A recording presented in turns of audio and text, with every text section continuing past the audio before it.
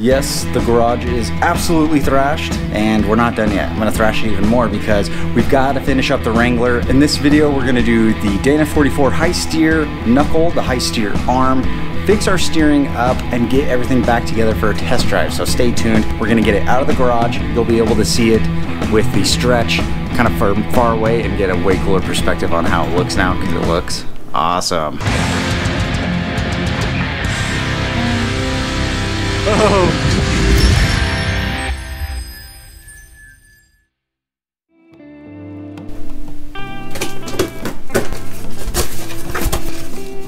Yeah, beefy high steer arm. Looks tapered. I hope it's the right one.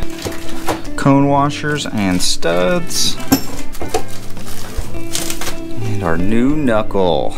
Here's our old knuckle compared to the new one, and right away you can see there's some big differences. You can see how much I shaved this one down, and it has a threaded stop right there. This one just has a giant piece of metal right there. That's all gonna have to get cut off. And then right here, this is the most critical part in getting the RCV bell inside the axle, and had to take a lot of material off there. This is completely filled in, so this is gonna be a lot of grinding to get this knuckle to fit. My only real concern outside of that is that we have no axle stop, so I might have to weld a nut onto the tube instead, because we got to have that on there to make sure our tires aren't turning too sharp, because they will hit the leaf springs if they're not on there. Yikes. So as I'm taking off all of this extra material, the thought is definitely going through my head, is this too much to take off? When you go to upgrade these knuckles, it's kind of intuitive that you would have a stronger axle, but this is definitely making it weaker, and I'm just curious, how weak will it be after this? But really there's no way to do this other than chop it off, or else you can't use the RCV axles.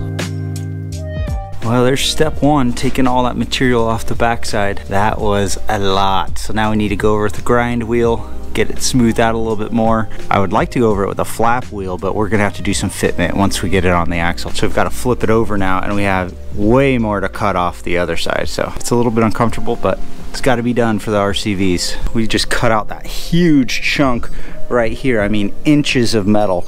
And this arm total is a lot thicker than the stock one that was on. All right, I think we got most of it done. You can see there's the stock one that I grinded out, and then here is the aftermarket one that I took a lot out of the center right here. I mean, inches worth. It's funny because in the aftermarket knuckles, they're basically advertising these as way stronger because there's all this added material up here. I mean, it went up like that high. It's also funny because I would like that, but I need to do the opposite. I need to take all that material off so I can swing that bell in right there. I'm hoping that's gonna be enough to get off of there. It looks pretty similar to that one. We might have to grind a little bit off right here. You can see it's a little bit lower on that one.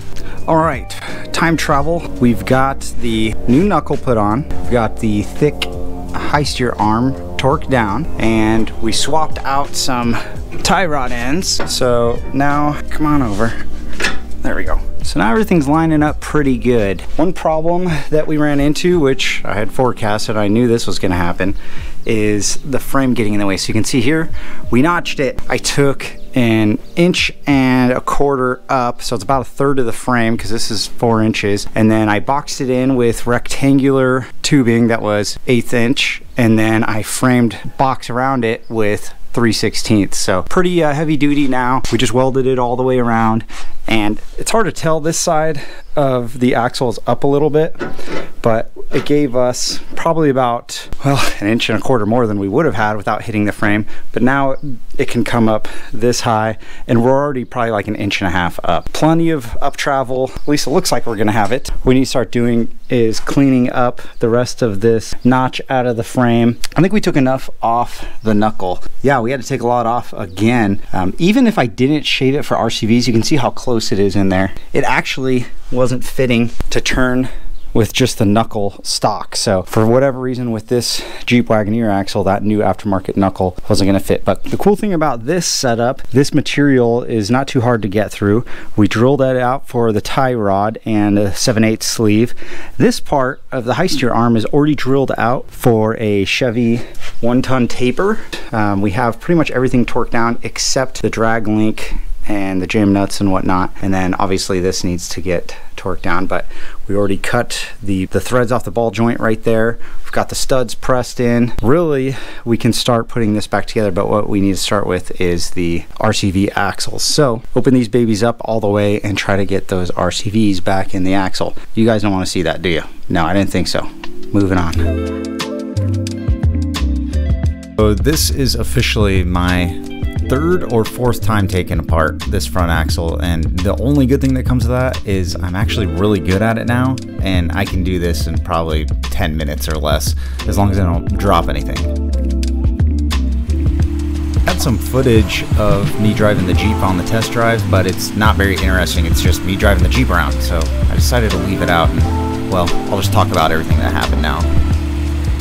All right, she's out of the garage. Moved 4 inches forward in the front there, so we needed a new drive shaft. Actually went to Sacramento Driveline, or Driveline of Sacramento. So now I see why everybody likes to use Sac Driveline. I went in, told them I needed my drive shaft lengthened to a specified amount. I think it was like 42.5 inches, and I was looking to get a few more inches of slip on the end. So they said, yeah, you're gonna have to get a new slip yoke. So that drove the price up a little bit, but even them being backed up, they were able to get this drive shaft out the next day. So I went and picked it up, and geez, they threw new paint on it. I got some new solid U-joints on there.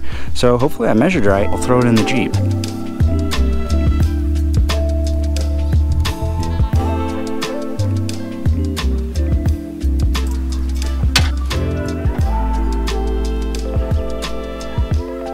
All right, everything is torqued down and buttoned up. So the next thing to do is to take this baby for a test drive. But before we do that, just in case something's loose and then I go off the road and the Jeep's totaled, let's go over everything that we did. So the main reason for all this work was to move this front axle 4 inches forward. We had a lot of issues with how the suspension was set up the first time. The first one was the shackles. They were actually too far out. The camber was just like way off on them because the spring perches on the Wagoneer Dana 44 are a little bit wider than the mounts on the spring hanger and shackle hanger on the front, so they were both outboarded pretty bad, and it was messing up my shackle angle, it was messing up the flex, all that. So the way to fix that was to cut off the spring hanger. You can still see some of the remnants back there. I didn't finish this part just yet, but we cut that off, and then we put some new spring hangers on, boxed them into the frame on both sides, and then on the front the shackle hanger was like right here, so we moved that like 2.5 inches forward, something like that, and we got new boomerang shackles on there. But the most important part is that those were outboarded on the spring hanger and shackle hanger both, so now springs are nice and straight and they're not bound up. And you can see with that angle right there, just a little bit forward, that way when this tire goes to drop, we'll get a little bit more droop, which will help the opposite end go up. So that was one thing we did. The other thing was the steering. So before we had the inverted T, so the drag link went from the pitman arm down to right here on the tie rod, and that wasn't bad, but when we stretched it, that moved the diff to right under the pitman arm. With that drop pitman and the tie rod end like right there, it just wasn't going to work. So what we did is we got a flat pitman arm off of a Chevy Astro, drilled it out to 7/8, put a tie rod taper insert into it, now running the tie rod end on the top. The next issue we ran into going down to here was the drag link was just too steep. It's going to take a lot more force to steer that way, probably going to get some twitchy steering, and it was probably going to max out our tie rod end when this side drooped all the way. So the last part was to get a Dana 44 high steer knuckle, and we just mounted that up, and now we have our tie rod end going in over the knuckle, which is a lot stronger way to do it, and it just gets all of our geometry right. So of course every time you change something there's an effect later on, right? So one of the issues with that was clearance on the drag link, so we ended up taking out about 1.5 inches of the frame. We just notched that out, boxed it in, plated the frame with 3/16, and that gave us about 3 inches of up travel on the drag link right there. And you can see it's a little bit wider than the drag link on both sides, because when this axle comes up it's going to want to move forward, but when we're turning the drag link's going to want to move backward. So we just give it a little bit of slop on each side. It's about 1.5 inches wide, but we have a 4-inch gap for it. So hopefully that's going to be enough room. Time will tell. While we were messing with the axle, got some braces on there so you can see the gussets on the top and the bottom of the Dana 44. Biggest reason why this didn't get completed sooner, and it's now like 3 videos, is because of that orange bell right there. That boot is protecting the RCV axle shaft, which are warranted up to a 40-inch tire, which is perfect for us because we're only running a 38. So those should be plenty strong enough. Our shocks still work and our brake lines didn't. We added on this Rubicon Express mount right here and Rubicon Express lines. We've got plenty of line down there. Requirement at the end was to get the new drive shaft. So there's our new drive shaft in there, long skinny boy. We are gonna have to get some armor for this stuff eventually. I already crushed in my exhaust up there, but the brakes could be bled again. That would help out. I'm about ready to take it for a test drive, like I said, and you know, I'm really excited to try out the ride because I think this wheelbase was gonna help out that ride. Also taking out some of the leaves. We took out the second shortest leaf in the front leaf pack, so I'm really hoping that that will soften things up. But I mean, I guess you can't really tell unless you're looking for it, but the stretch looks awesome. We've got plenty of room on the tire to the top on the fender and to the aft side of it. It'd be cool if we wanted to run a 40 someday. We're set up to do that as far as clearances go. If the whole thing went perfectly, then this would not be Fortune off-road. A couple videos ago I mentioned how our camber on the front tires, they were both positive camber. Like this one was sticking out that way, and on the passenger side that one was sticking out that way. The previous owner got a hold of me and he said, hey man, I think what it is the shim in there is on upside down, so if you flip it around it should even it out. It did. This side is perfect. The other side looked perfect when we did it. Must be because of the new Knuckle. Very hard to tell from this angle, but this tire in the front is actually going negative. It's inside a little too much, so yes, we are gonna have to tear that apart again. But thank God we don't have to take out the RCV axle shafts. That's the real only pain in the butt, tearing this down. Now that I've done it a million times in a short period, I'm actually pretty good at it now, so that shouldn't take too long. But I'm gonna drive around on the street, then we're gonna go wheeling, and then I'm gonna tear it apart because I don't wanna tear it into it for no reason.